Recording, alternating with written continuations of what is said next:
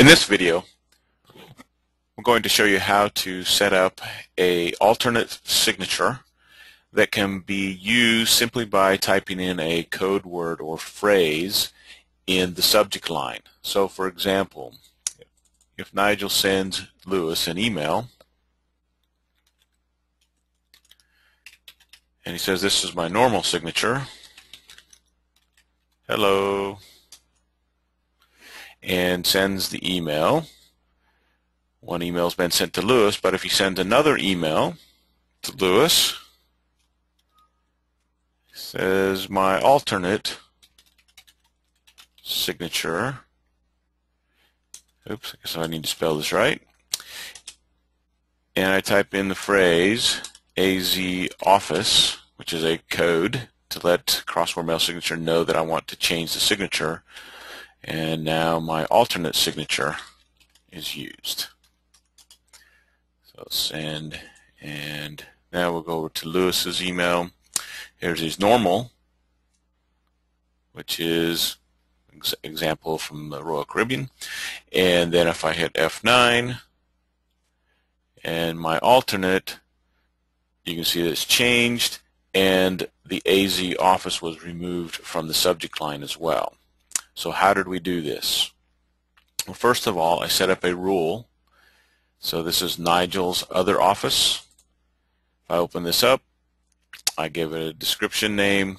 It's an advanced notes formula, and I just said add if this email is from Nigel and the subject line contains AZ Office, then that rule will then be true, and that signature would be applied. And I've created a separate signature, so Nigel's other office, and I've used a rule here versus assigning it to a person, group, or a default.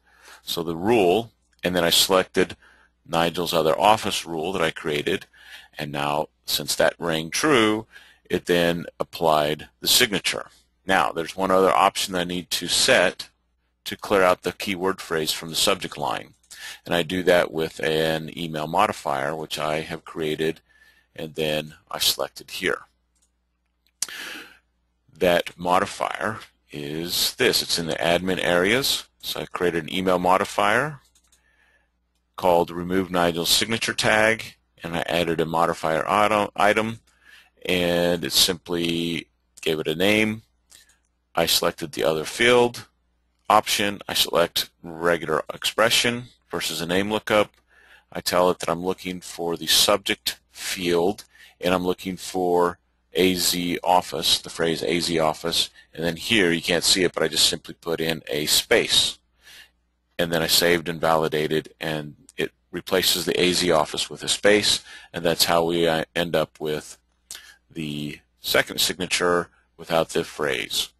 So simple to do. There's a couple of different variations you can do while changing signatures. I could also create a smart icon that would set a hidden field in the background, and I believe we've shown that in another video, but this is just one way to do it.